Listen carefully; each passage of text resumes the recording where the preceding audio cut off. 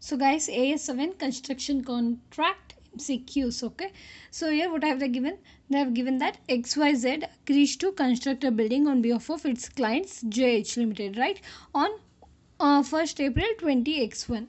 And then they have also given that the expected completion time is 3 years. So 3 years, the time when they have agreed is on 1st April 20x1.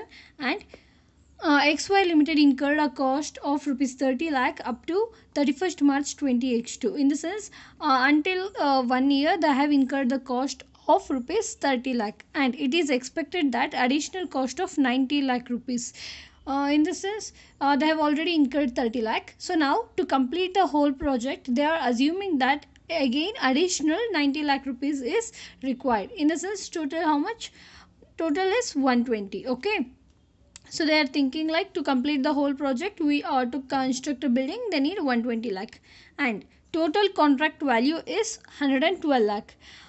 Even though the amount which is required to complete the project is 120 lakh, the total contract value is just 112 lakh. Here there is a loss. How much? 112 minus 120, that is 8 lakh. Okay, has at 31st March 20x2, XY Limited has billed GH Limited for 42 lakh as per the agreement.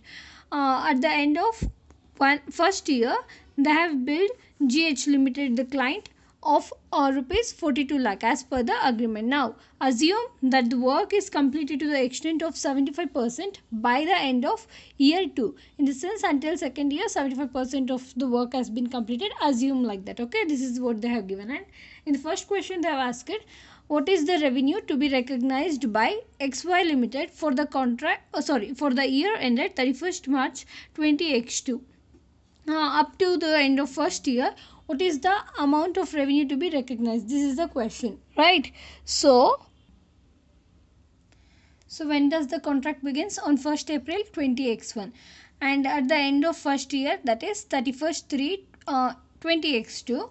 So the cost incurred in between this 1 year is how much? 30 lakh, and they are expecting the further additional cost required to complete the whole project is 90 lakh. So what is the total cost to be we're gonna incur to complete the whole project? As per our assumption, it is already 30 lakh plus 90 lakh, which is 120 lakh, right? But what is the total contract value which the contractee has been agreed to pay to the contractor? That is, GH has agreed to pay to us. That is, total contract value is 112. That is given in the question, right?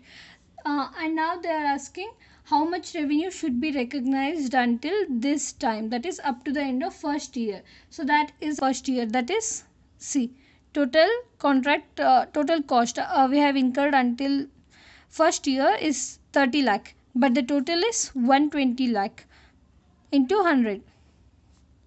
So that comes out to be 25%, right? So in this total contract value, revenue is the income which we gonna receive from the contractee, right? So as per our assumption, total is 120 lakh. In that we have incurred 30 lakh up to the end of first year. So 30 lakh upon 120 into 100. So 25% of the work is completed as per our assumptions, as per contractor. Okay, so now in the amount which we gonna receive from contractee, that is from GH Limited, that is 112 lakh into 25% of the work has been completed. So 25% of 112 lakh, which comes out to be 28 lakh, right? So the revenue to be recognized in the year 31st 3/20x2 is 28 lakh. Got it? First one. So for question number 1, option A is the right answer. And the second question is total expense to be recognized in the year 1. So until year, what is the expense we have incurred? That is the which we need to identify, right?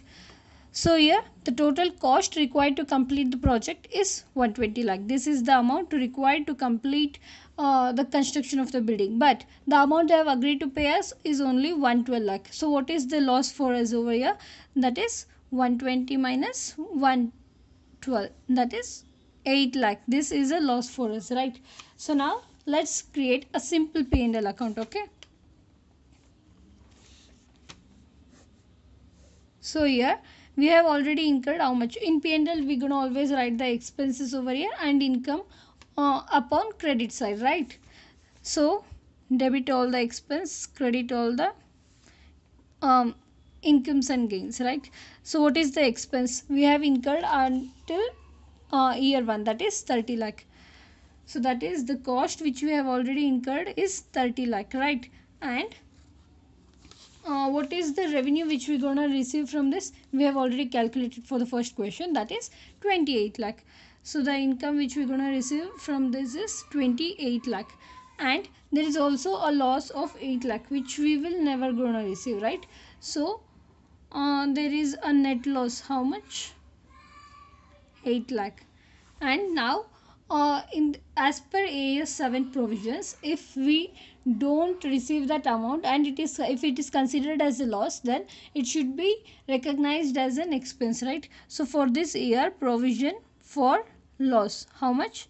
That comes out to be 6 lakh, the difference, right? So now so as per AS-7 provision, if we don't receive that amount and if it is a loss, then we need to recognize it as a expense, right? So here the total amount which comes out is 36 lakh, right?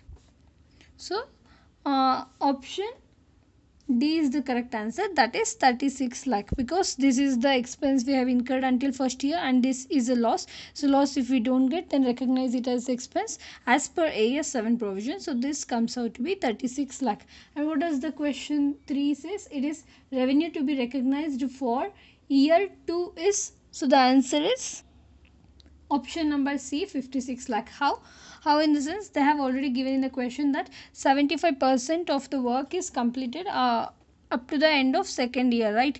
So 75% of contract value 112 is into 75%, that comes out to be 84 lakh. But we have already recognized how much of the amount in the first year.